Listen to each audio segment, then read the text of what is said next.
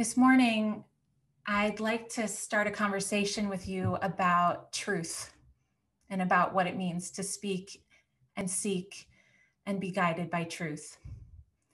I want to talk about truth today because we are living through a time when the value of truth is under threat, and also because our tradition has so much to teach us about it. And the Torah portion we're reading today, Parshat Yitro, invites us into that conversation very directly. Every year I learn something new from Yitro, not only from the Parsha named after him, but from Yitro himself. Yitro is Moses's father-in-law. He's a Midianite priest, a non-Jew, and a deeply wise and loving man. Besides God, Yitro is the only other figure in the Torah who teaches and advises Moses, and Moses heeds his words with as much honor as he heeds God's. For all God's warnings about falling under the spell of non-Israelite practices and being wary of human authority figures, God does not interfere or meddle in the conversations between Moses and Yitro. God allows Yitro's advice to influence Moses and Israelite society as deeply as God's own commandments. Of all the impact Yitro has on Moses, though, he's most famous for teaching him how to delegate. When Yitro hears about the Israelites' exodus from Egypt and comes to the Sinai wilderness, bringing Moses' wife and children, Yitro sees Moses adjudicating disputes among the Israelites every day from morning to evening. We talked about this a little bit last night. Mina boker ada arev. And he says to Moses, "Why are you doing this work all by yourself? Lo tov hadavar asher taseh. This thing that you're doing is not good. You're going to wear yourself out like this." And Yitro advises Moses to appoint judges from among the Israelites and to delegate minor cases to them so that he can judge the major ones and still have the energy to lead the people. And I like to assume that with this advice, Yitro is also urging Moses to spend a little less time at the office and a little more time at home with his family. But what caught my attention this year was not Yitro's wise advice to create a sustainable system of government. What caught my attention this year were the character traits that Yitro tells Moses to seek out among the people he selects to serve as judges. Yitro says to Moses, "You shall seek out from among all the people Anshe Chayil Yirei Elohim, people of honor who revere God, and Anshe Emet Sonei Vatsa, people of truth who spurn unjust gain. It is these kinds of people," he says, "that you should appoint as chiefs over the people." When it comes to selecting worthy judges over a nation, Yitro teaches Moses and teaches us that they must be honorable, humble, and righteous. And he teaches that they should be Anshe Emet, people of truth. In studying this a little bit yesterday with Rabbi Tzadok, she pointed out wisely that Yitro doesn't say simply that the judges should tell the truth or be able to distinguish truth from falsehood. He says it more generally, that the judges should be people of truth. So what I want to know is, what does it mean to be Anshe Emet? And how might we ourselves learn to be Anshe Emet and to set over ourselves leaders and judges who are Anshe Emet? Without any further reading, Yitro's words alone offer us an idea of who Anshe Emet are.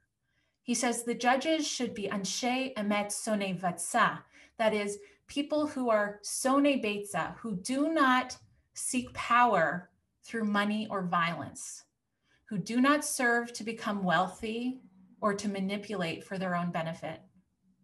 And Ish Emet, he says, is someone who prioritizes the greater good, making his judgments based on what is true and right, not on what is in his own interests. Toward the beginning of the Parsha, it says that Yitro went El Hamidbar. He went to the wilderness to reunite Moses with his wife and sons. And Rashi teaches that the verse specifies that Yitro went into the wilderness, a fact we should have already known, to teach us that Yitro himself was an Ish Emet. How so? He was an Ish Emet because he left the luxury and splendor of his high stature in his own Midianite society and opted to brave the Sinai wasteland in order to hear the words of Torah. Unlike other kings and chiefs we know from the Hebrew Bible, who would rather stay comfortable in their high chambers, unreceptive to the words of foreigners, Yitro seeks out truth wherever and whomever it may be coming from. Centuries later, Rabbi Nachman of Breslov affirmed this view. In a chillingly relevant statement, Rabbi Nachman teaches, "One who always wants to be victorious is very intolerant of truth. The truth may be staring him in the face, but because he's determined to win at all costs, he ignores it completely. If you want to find the real truth, you must rid yourself of the urge to win. Then you will be able to see the truth, if you wish." We learn then from Rashi, from Yitro, and from Rabbi Nachman. We learn that if we want to know the truth and be guided by it, we must consider our motivations. We must ask ourselves, and our leaders must ask themselves, am I seeing the whole picture? Am I hearing all the voices that hold a stake in this? Am I willing to let go of being right for what is true? Of course, the conversation about truth extends much further than this. We must consider, as the rabbis did, the fact that there are many situations in which multiple truths might live in tension with one another. There's the famous story of Beit Hillel and Beit Shammai, two schools of thought who argued about a particular legal matter. And in the midst of presenting the two sides, a bat kol, a voice from God, from heaven, rang out declaring, "Elu ve'elu divrei Elohim chayim," the arguments of these and of those are true. But instead of merely accepting this, the rabbis make a decision and rule in Beit Hillel's favor. Why? Because Beit Hillel would always teach Beit Shammai's words before their own. We learn two things from this story. First, that we can't always afford to agree to disagree.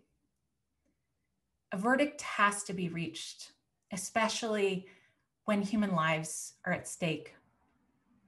And second, we should favor those who actively learn and consider the words of those with whom they disagree. Our rabbis also consider more nuanced questions about truth, like in the case where it may be inappropriate even to tell the truth. There are many stories in the Talmud in which the rabbis encourage people to actually favor being kind over being brutally honest, say when complimenting a bride or welcoming guests. In those cases, it is more important to be kind and compassionate than to reveal what you may know to be true. But for all their willingness to probe the value of truth, there is no question that truth and truthfulness are absolute and unequivocal values to the rabbis and to our tradition, and that we must always aspire to truth. The rabbis go as far as to say that the Holy One, blessed be God, hates a person who says one thing with her mouth and another in her heart.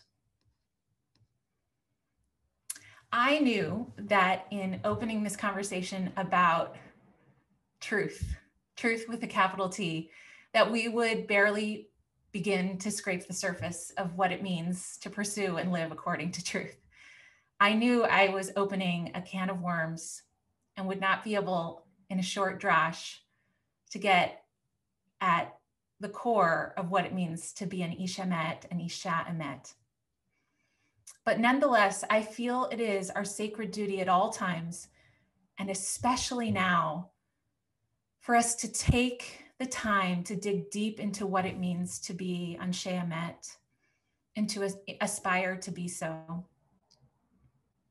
The leading thinker and teacher and the current president of the Shalom Hartman Institute in North America, Yehuda Kurtzer, has written very wisely, because of phenomena like the now former president maligning the news media or bots writing fake news stories, and I would add, overall, a culture that seems to spurn truth.